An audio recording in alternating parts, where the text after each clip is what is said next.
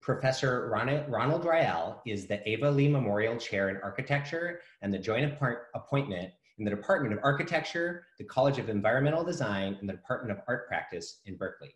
He also founded the Print Farm Laboratory. His research interests connect indigenous and traditional material practices to contemporary technologies and issues. He is a design activist, an author, and a thought leader within the topics of additive manufacturing, border wall studies, and earthen architecture. You might also know him for his art. Ronald, welcome. So honored to have you here with us today. Thank you, Christopher. I really appreciate the opportunity to be here. And thanks for that generous introduction. I'll be sharing my screen, and I might also introduce myself as a borderland citizen. And I want to talk about how, in being a borderland citizen, I think a lot about the ways that people come together, because for me, the borderlands are a place where people and food and culture and different religions come together in sometimes really interesting, sometimes violent, and sometimes remarkable ways. But as a borderland citizen, it may not be the border that you're thinking of. And I'm coming to you right now live from a very particular part of the United States called the Valle de San Luis, which crosses the border between the states of Colorado and New Mexico and is bordered by 13 and 14,000 foot mountains at an elevation of 8,000 feet. But this valley was, in 1848, the northernmost border, the northernmost frontier between the United States and Mexico. It's also the headwaters of the Rio Grande River that connects us to the contemporary border of the United States and Mexico, where it meets El Paso, Texas. The landscape here and the architecture is one that has been very inspiring to me. It's architecture made out of mud, and you can see the remnants of that legacy in the landscape. But it's also the house that I live in, and it's a house that belonged to my great-grandfather's sister's family, and I still continue to live in it today. But I use this house as an opportunity to share knowledge about traditional technologies like adobe building and mud plastering, adobe making, which I share with my son as well. We do this roadside adobe project where we make roads, adobes alongside the road. And I also teach traditional foodways, the building of mud ovens, hornos we call them, and cooking with cedar in these traditional ovens. What's also interesting about this landscape is that just like the borderlands today, which is a landscape of conflict sometimes, this was also a landscape of conflict. And in 1845, this was all that was left of Mexico in what is now the United States, the part in red. But there was a militarization of that border as well, a number of forts, military forts and trading outposts that set up alongside that border, connecting people, but also separating people. This is a fort in Colorado. It's an American military fort. It's made out of mud and logs in the same way that buildings are made on the other side of the border for thousands of years. This is Taos Pueblo, just on the other side in Taos, New Mexico. But what happens is that in these zones of togetherness and separation, in these borderlands, people and beliefs rub up against each other in sometimes strange and awkward ways. And I've been interested in this and how the memories of these continue in our history. And even in the 1930s, the governor of Colorado declared martial law so that he would not allow people from the state of New Mexico into the state of Colorado if they were of indigenous or Hispano ancestry. And so he sent the National Guard to the Colorado-New Mexico border and at train stops to have checkposts to make sure that people wouldn't be coming in to the state. And so those memories even linger till today.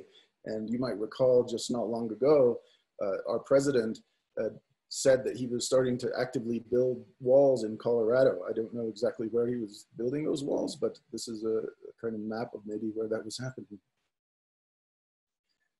So much of my creative work originates in the borderlands, and I was interested very much in the building technologies of mud, which my family has lived in for hundreds of years. And so in 2008, I wrote a book called Earth Architecture, which looked at how mud is a contemporary building material, but I was also speculating on the future. What is the future of earthen architecture? And so I thought, well, maybe it's 3D printing. And I wanted to be the person who tested those ideas. So I embarked upon a project just last summer that I've been working on for really 12 years now to see if we could 3D print with mud. And so here's a quick look at that.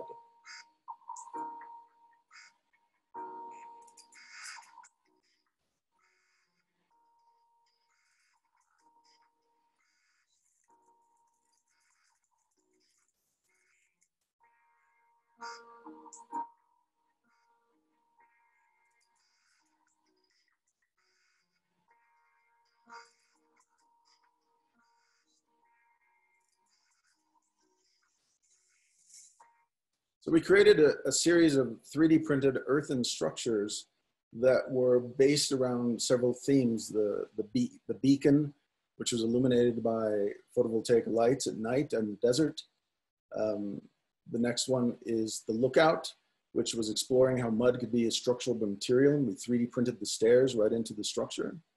And I have to say, we developed this robot with an industry partner, and it was a robot that we could just sling over our back and plop it down in the middle of the landscape and just dig mud and put it in the printer and watch it print.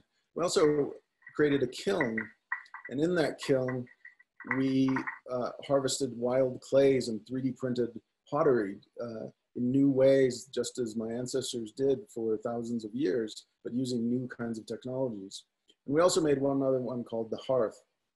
And this is it uses the same juniper that we were burning both to cook with food and to fire the pottery to be a structural element to hold the thin mud walls together.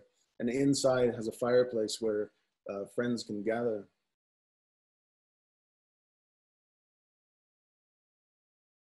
While we were building these structures, we were incensed by child separation at the border. And we were out here in the Colorado desert. Meanwhile, my friends in the Bay Area were protesting child separation. And so I wanted to make a sign that my friends could download, that anyone could download really, and they could use in the protest. And I chose this as the starting point for the protest sign because it's a sign with a super interesting history in the borderlands itself.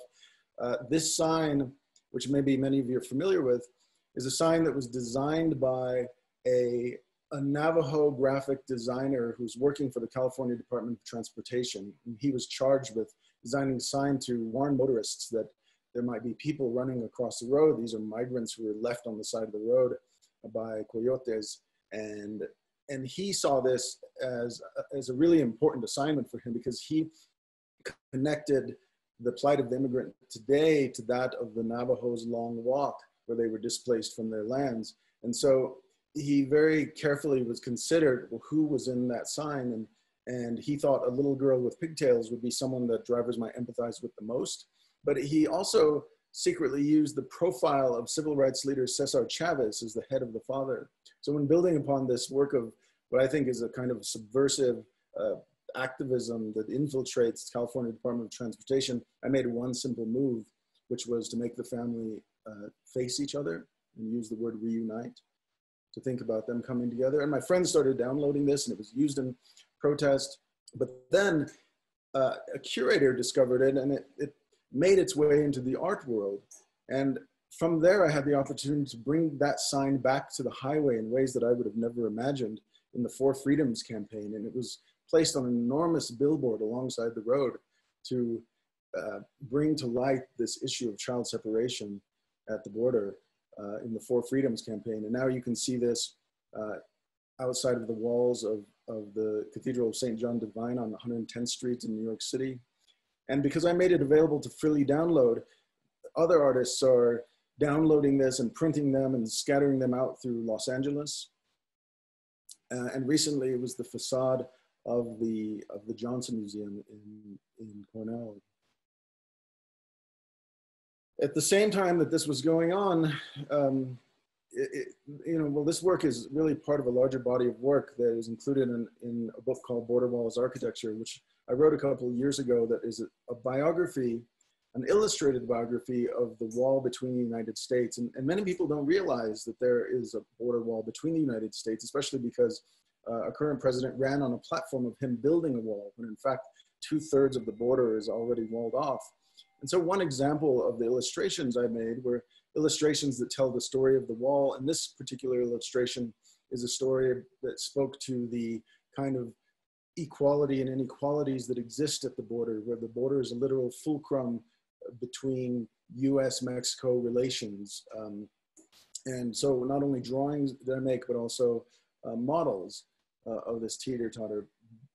But during this time of, I think, of a different kind of crisis, which was I felt like there was this national pressure around child separation at the border, the continued building of the border wall and the bans by our president, that I decided that maybe we should actually, we should test these ideas and these stories and these illustrations in real life.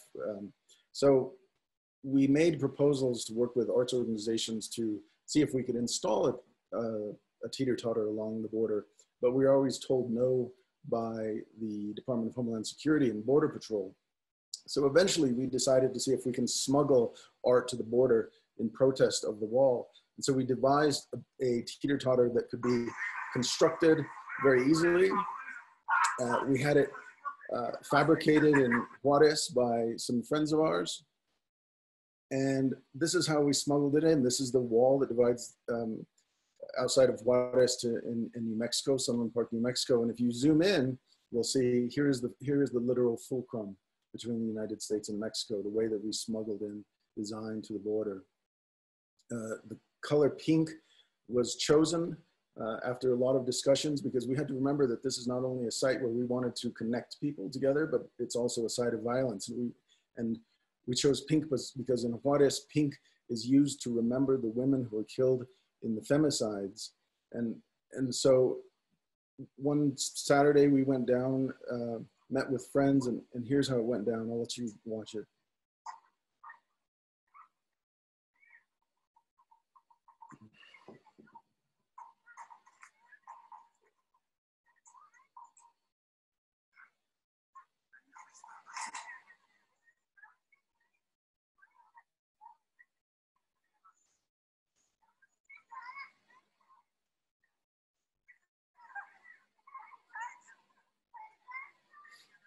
In fact, Border Patrol did come by and they asked what we were doing, and we said we're having an event with the children. And they stood back and smiled and watched. The Mexican National Guard came by and also inquired what we were doing, and we said we're having an event with children, and they stood by and took photos. And there was a kind of sanctuary that was placed over this site for a moment, bringing people together. And in this act, we were talking about interbe earlier. There's a word in Spanish called convivencia, which means to be together, just to hang out and have fun. And so, you know, I'm struck by a quote of Archimedes, who said that give me a lever long enough and a place on which to stand, and I can move the world. And I think for 40 minutes, we were able to show the world that the actions that take place on one side have a direct consequence on the other. Thank you.